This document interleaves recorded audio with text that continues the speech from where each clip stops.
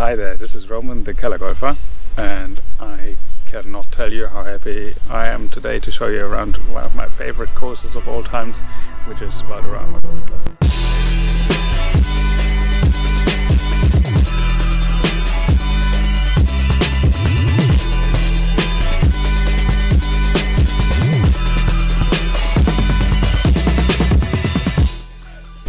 There's a lot to say about this course. As it is today, it was started to be built by Robert Trent Jones Jr. in 1987. Since then the club has been through some refurbishments, main subject being the bunkers. They change the shape quite frequently, so you never know what you're going to get. But if you have a look at some of the videos which are posted by Valderama Golf Club, you will find them in one of my playlists on my page. You see that the refurbishments, which are done regularly once or twice a year, are the reason for the immense quality of this club. I would personally say that Valderama has probably the highest standard of maintenance which I've ever experienced on a golf course on any given date. Right now it's actually February, while the rest of Europe is still under snow and everything like that. You will see that this course is already playable as it would be any given day of the year. Of course, when the Andalucia Valderrama Masters happen, the course is even in better shape. So this is the view that the pros face during the Andalucia Valderrama Masters and of course the Ryder Cup. The Ryder Cup was here in '97 and it was just a wonderful experience with all the big names at this time. Even Tiger was there, pretty young at this time. The captain was Sergio Garcia, Jose Maria Sabal, Bernhard Langer. All the guys we know today were there. Probably know from my introductory videos I will not play the black tees, simply because the course is, although the course is not that long, from the black tees it's just very tough. You also know that I kind of like the ladies European Tour and how the girls are playing it. They usually take the yellow tees, so but the white ones are the ones that I usually play all the time, and I think that's pretty much fun. But please choose the tees whichever appropriate to you. The course is also fun from the yellow, and I have to admit it's even fun from the reds when I join my kids from there, so it doesn't get any easier from there. So off we go.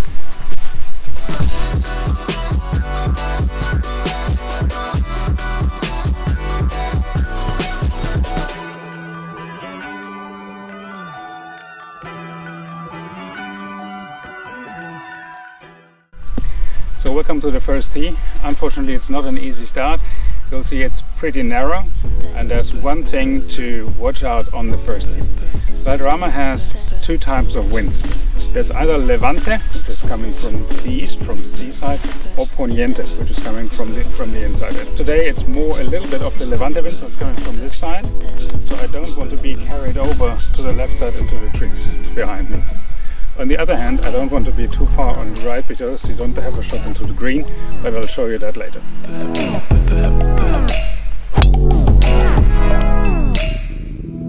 So here you see roughly the driving zone. The flag is, let's see, somewhere between the trees, and those are pretty high. So the danger is if you're too far to the right, let's say the right edge of the fairway, which would be here, they immediately see you can't get it up, even if it's only 110 or something, 120 meters.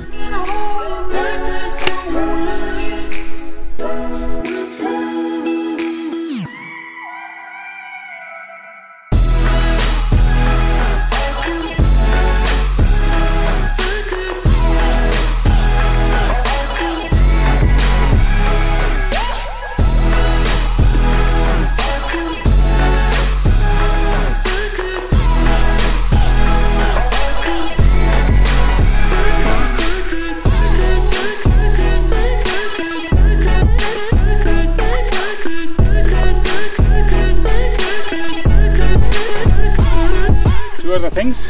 First thing is, new year, flag is in. I'm gonna give it a try. I'll leave it in today. The other thing is, I might talk about greens sometimes, especially like those ones where it's necessary, like the first. The whole green slopes back to front. and actually to the foregreen and everything like that. You see it, but it's even more than you expect. So watch out with all putts which come from the top side. It is very fast. Usually Valderama plays about 9.5 stimp on a regular throughout the year basis, and they put it up until something like 11 during the tournaments. But then it depends how hard the greens are, because then it's getting just too tough. It's pretty undulated and fast and a lot of fun.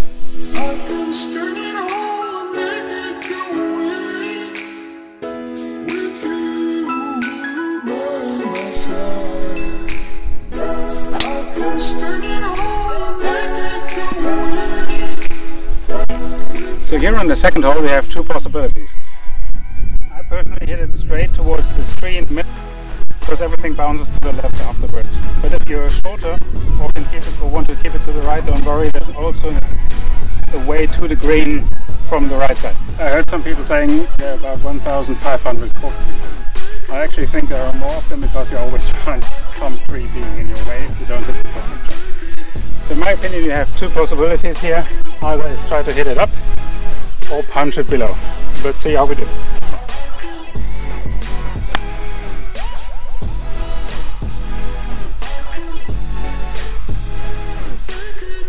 That worked nicely.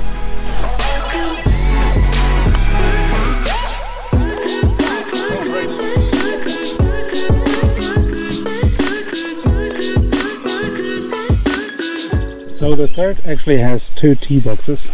One, the black one is back here. I'm standing on one of the two white tees. And today we're playing from over there. Anyhow, this is a view from the auxiliary white tee, about the same distance.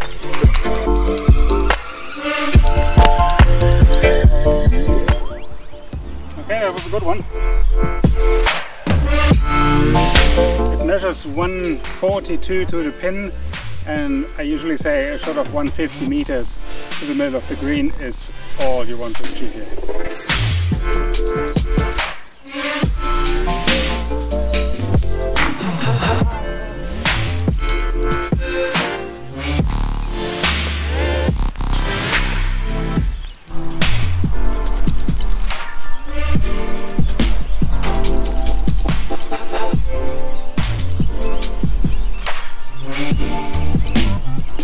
Enjoy that view.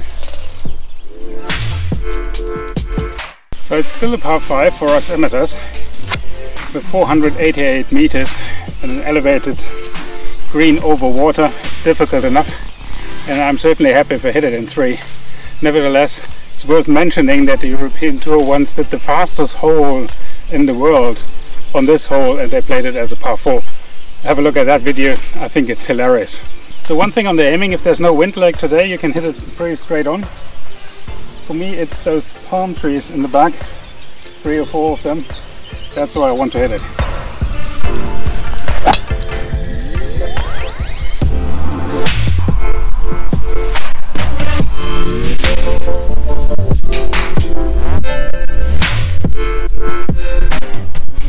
So that was a more than decent tee shot. You have all the chances in the world to try to hit it down, but on the right side. If you go directly to the green, there's a lot of rubbish stuff on the left, I'll show you later on. Anything to the right is good. There used to be a bunker, or another green actually, an auxiliary green. That's the way you want to aim it. Unless you're a European Tour professional and go for the green in 2 from 230 meters, of course.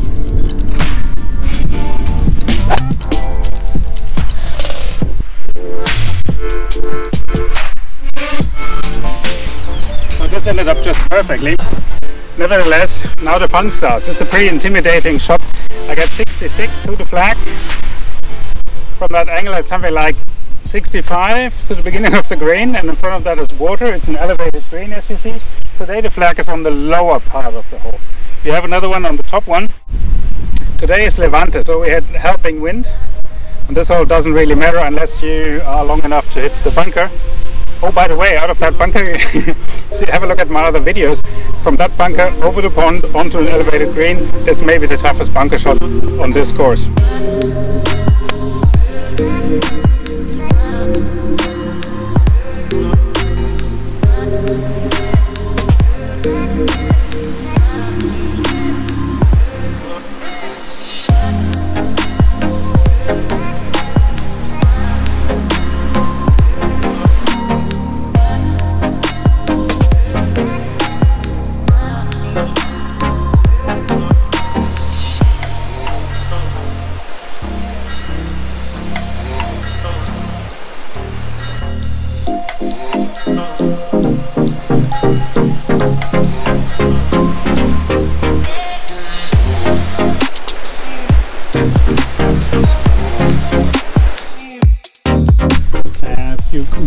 may hear, due to the wind noises, today the wind against us.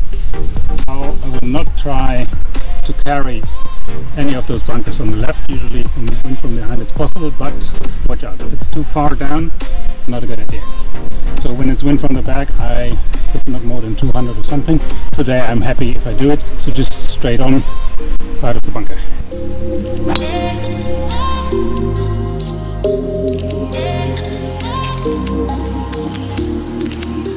So 123 left to the pin. With the green you have to watch out for two things. Today the flag is on the left, and pretty much in the middle of the green runs a slope about a couple of centimeters deep.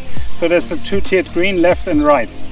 If the flag is on the right, especially if it's behind this tree, take your medicine, stay left of it, because everything will run down to the right, and if you want to hit it, bunkers around it, pretty difficult shot. So this is supposed to be the easier side of the green. Nevertheless, I think it's about 4 meters wide, so you want to hit it pretty straight into that. And although it's a short shot into the green, usually for the pros too, we have seen all kinds of shots during the years.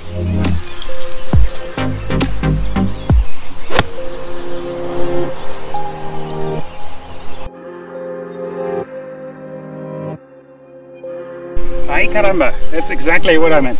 You see that the slope is going around pretty much on that straight on angle where I put the camera. I landed up right off the flag, from where I was coming from, left from this side, and see what happened. I think that was a pretty good shot though, but I ended up down there.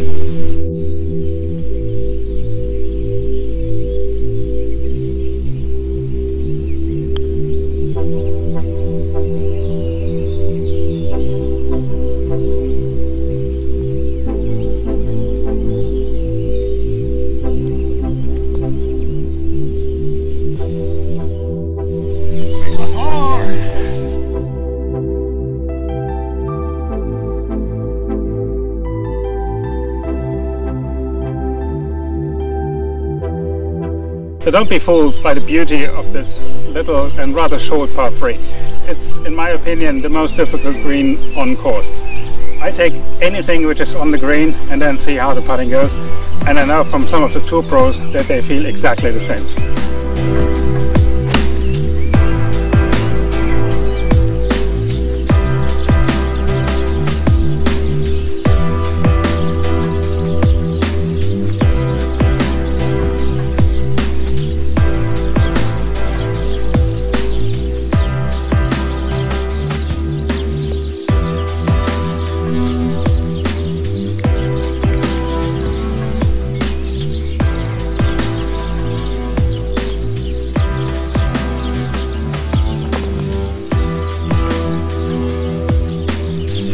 Seriously a good score.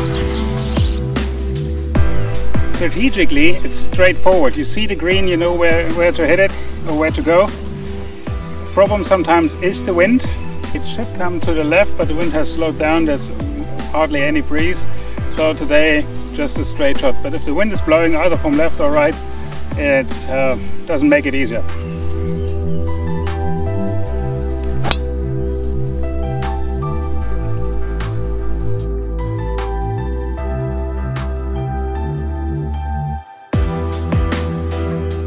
It was a really excellent tee shot, but I still got 190 meters to the pin.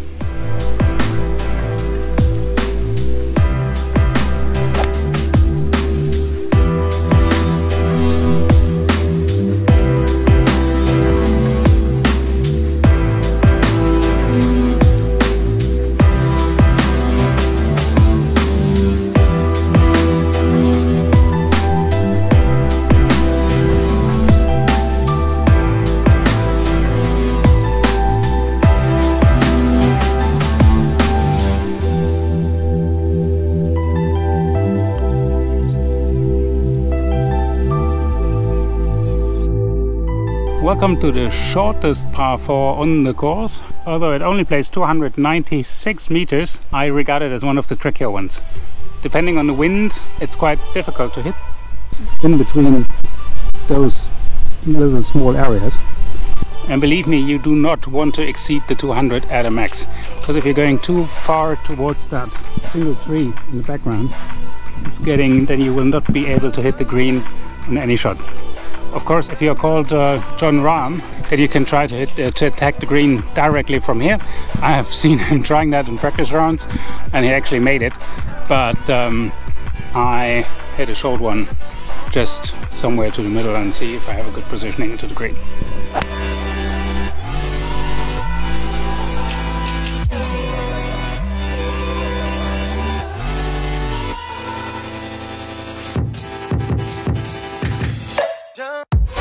From here you have no real shot into the green, so rather keep it short.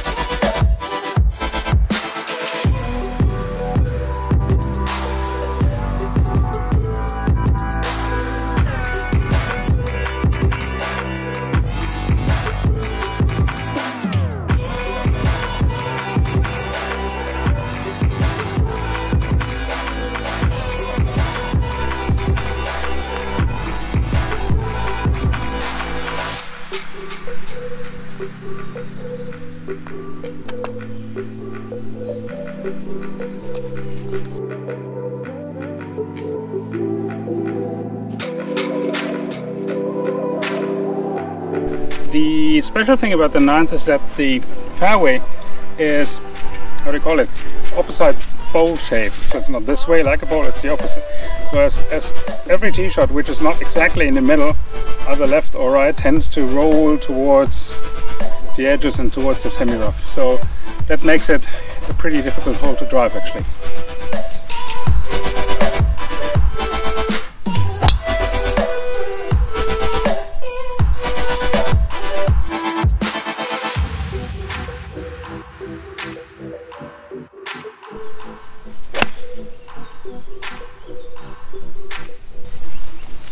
So the green is elevated, and that was not enough club. Should have used one more, probably a rescue or a little wood. Still from 170 in, but as I said, the green is elevated, and I'm just on the basis of the foregreen.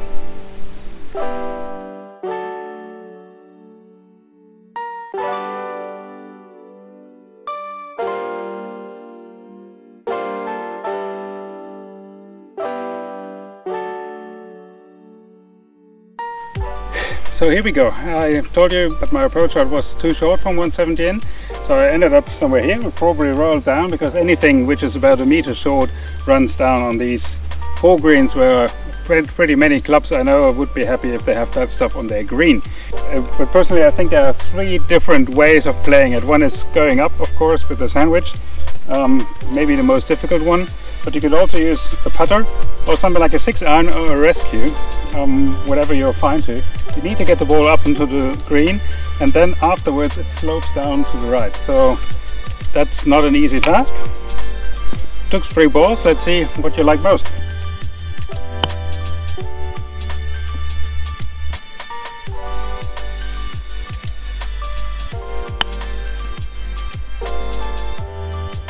Ooh.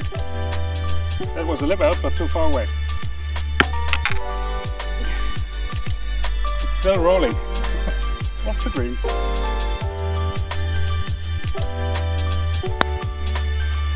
Oh, that's short.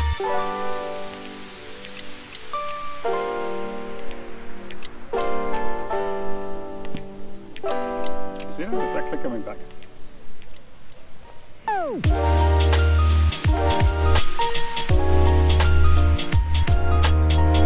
I think I take the sandwich.